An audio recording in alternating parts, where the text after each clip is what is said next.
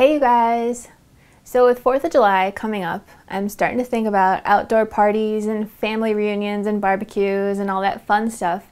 And it's super fun to decorate with red, white, and blue for summer because it's just so festive, and it's almost like the most fun you can have with colors and glitter before Christmas, I think. Because you can really, it's almost like there's no such thing as too much for 4th of July. You can go all crazy with your glitter and your embellishments and your shapes and your bold colors and your patterns and everything. So for us paper crafters, that's like a dream come true, because you know how we all love to embellish stuff. Another thing I love about patriotic projects is the old, like, vintage small town feel you can give things. So it's really fun to use rosettes because those are definitely vintage and they're so fun right now. So I'm going to show you how to make one of those. If you've never made one before, you're going to love it. I found the cutest patriotic paper at Archivers. It's by Bo Bunny. This is all I have left because I cut up everything that I had. But it's just a really cool collection of awesome like textures and patterns and all that stuff.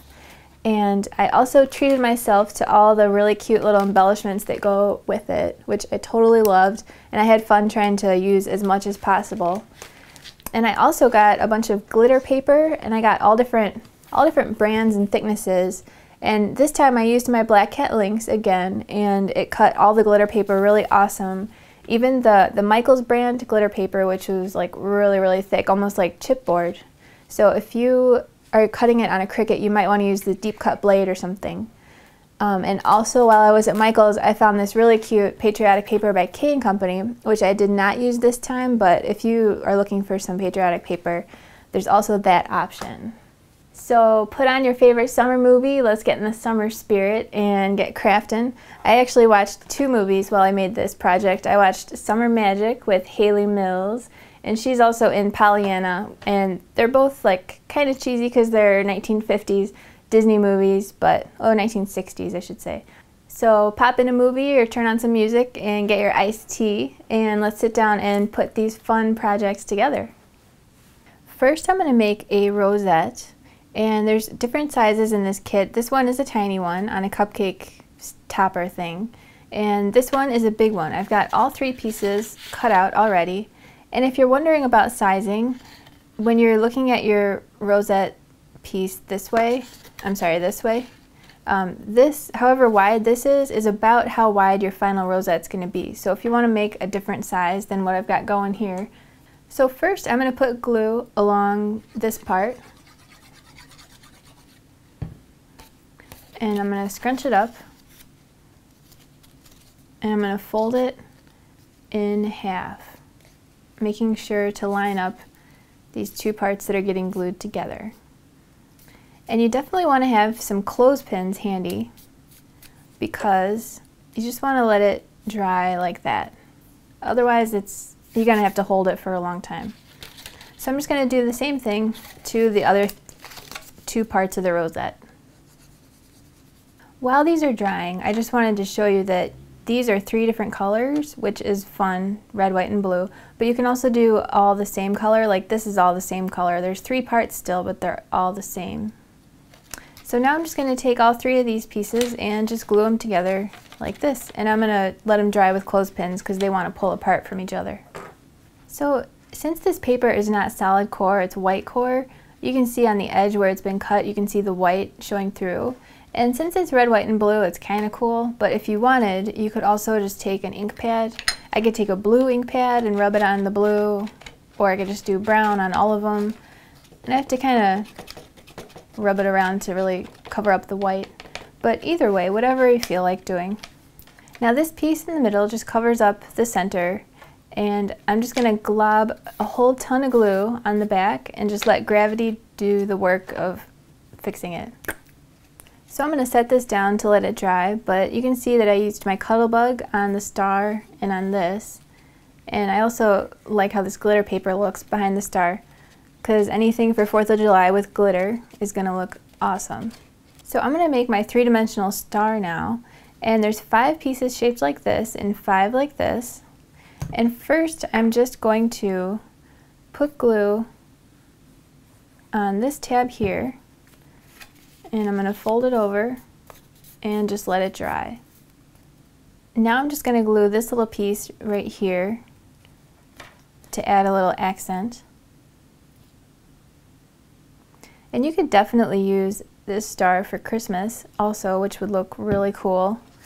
And you could also make it really big, because you're only limited by how large this piece is, which this one's pretty tiny. So if you made that like even as large as 10 inches wide or tall, then your star is going to be pretty big.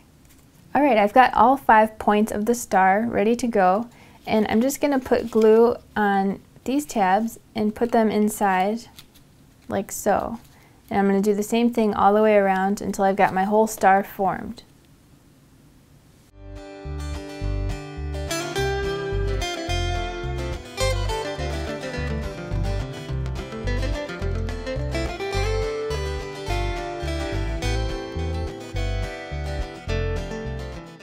I've got my star formed, and the only part that's missing glue is just this last tab, so I'm just going to stick the tip of my glue up in there and just glue it as best I can.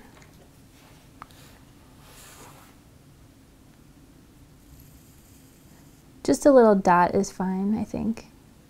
So the star is all flat, and to make it three-dimensional, I'm just going to push it together like so. Pretty cool, and I think that would be awesome for Christmas. Okay, now we're going to put together the hat, and I've already put together the top because the bottom is pretty much the same thing. And I've got all my pieces cut out here for the bottom, which is this part and this is the liner, because there's a little liner that goes inside just to cover up the points. First I'm going to take this big piece and I'm going to glue it together right on the tab.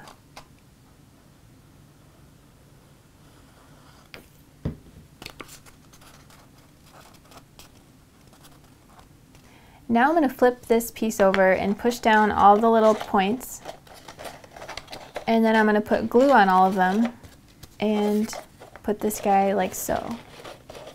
I put glue on each of the tabs in like a little T format to make sure that the glue gets right up to the edge but also out to the pointy part. And this is shaped like an oval, so I want to put the top of the oval or the bottom of the oval at the seam here where the paper comes together. And then I'm just going to push it around until the edges are lined up all the way around. Then I'm going to flip it over and just push down on the tabs from the other side. And then just to cover up those funny looking points, I'm going to put this liner inside. So the bottom of the hat here is actually 5 layers thick because I wanted it to be nice and thick. It feels like chipboard. Then I'm just going to put some glue here and glue it right in the center.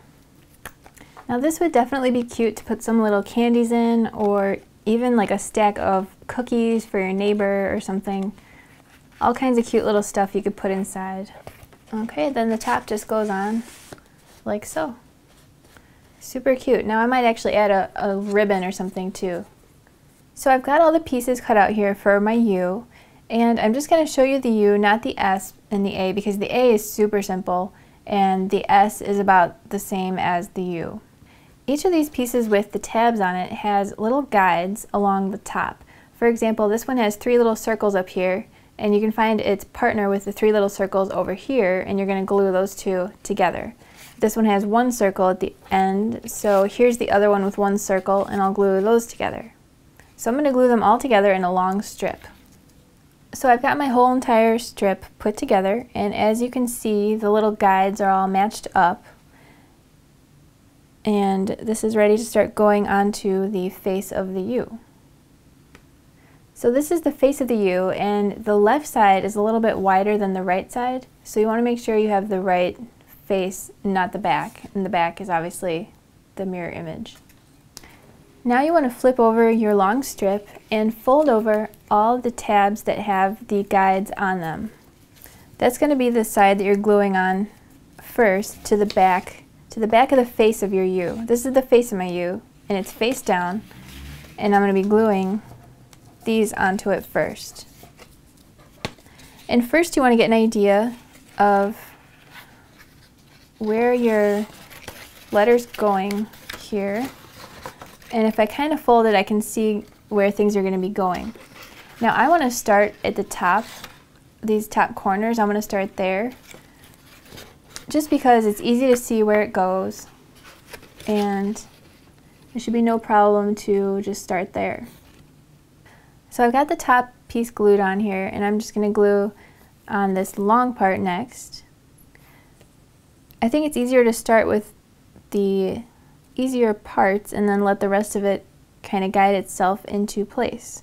So I'm just going to go all the way around the whole U, just carefully taking my time and gluing these tabs in place so that the edge of the corner is right along the edge of the letter. And you want to go ahead and just let each individual tab dry a little bit before you move on. Just take your time and it'll come together a lot cleaner and easier.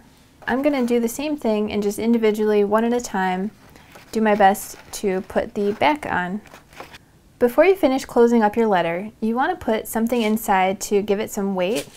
Like I put some flax seeds inside my letters because I didn't have any like dried beans laying around. If I had beans, I would definitely do beans because I think they're less susceptible to like mice maybe getting into them in storage if you store these.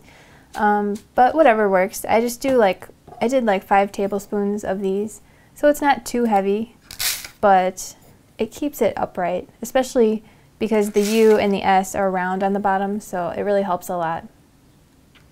So go ahead and put glue on each tab right up to the edge as close as possible without getting too messy, because you won't be able to push it from the other side, so you want the glue to really be up against the edge so that the edge is nice and finished.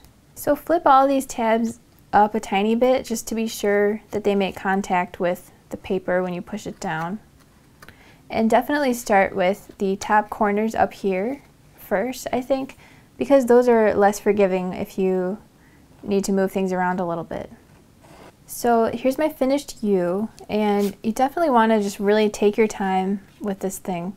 And I've already got the face of my U put together, so I'm just going to glue that right here, and it's going to be super cute with my finished S and my finished A. So there are my finished letters. I totally love how they look. And I just wanted to add one more tip too. I think it's cool if you stick with like all one color per letter. Otherwise they might look too crazy if you go like red, white, and blue on each letter. Like so I did, mainly blue here and mainly white here. And this is a fabric flower from American Crafts. And this white, just the white kind of blends in. If I would add like a red ribbon, it would just kind of be starting to border on too much.